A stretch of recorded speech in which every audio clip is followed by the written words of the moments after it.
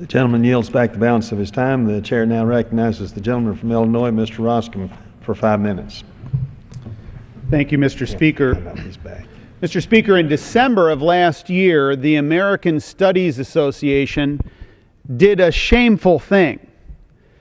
They decided to call on an academic boycott of one nation, and that is the State of Israel. Now think about that. They looked over every other country in the world and they said basically, by admission, oh, you're fine and you're fine and you're fine and you're fine. It doesn't matter what's happening there or what's happening there, but we're going to go after one country, Israel, and we're going to call upon a boycott.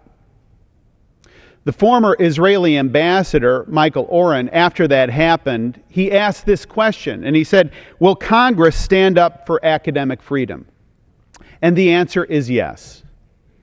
I was pleased, Mr. Speaker, to join with 134 colleagues, myself included, to send a letter to the American Studies Association to admonish them on what is clearly an anti-Semitic effort on their part. I know that's a very harsh thing for me to say, but there's no other way to describe it. It is anti-Semitic.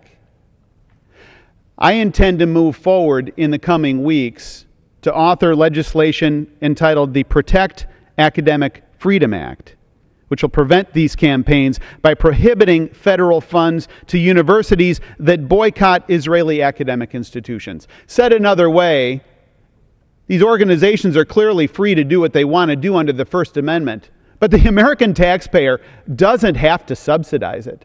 The American taxpayer doesn't have to be complicit in it.